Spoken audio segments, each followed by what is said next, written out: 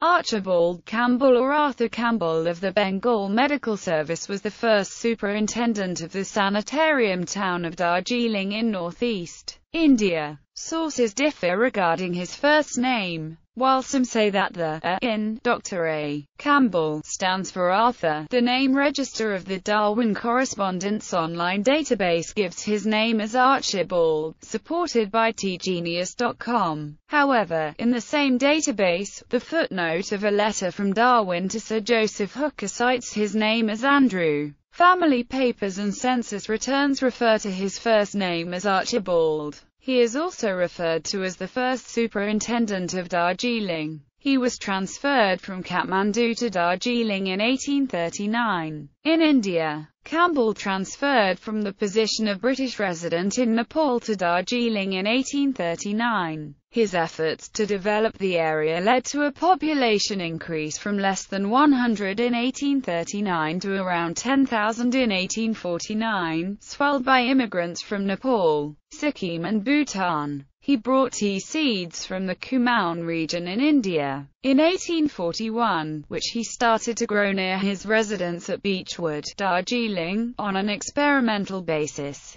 His experiments were followed by similar efforts by several others, and soon, tea began to be cultivated in the area as Darjeeling tea. In 1849, Campbell and Sir Joseph Dalton Hooker, a noted naturalist and explorer, were imprisoned by Namgi, the Majuan of Sikkim, as they toured the Sikkim region towards the Chola in Tibet. A British team was sent to negotiate with the King of Sikkim and they were released without any bloodshed. By 1852, Campbell had organized the construction of 70 European-style houses, a bazaar and jail along with roads. Forced labor was abolished and more the Rs. 50,000 had been raised in revenue. Campbell wrote many papers on Himalayan geography and at least one paper on the lepches of Sikkim. The magnolia species, Magnolia campbellii, is named after him.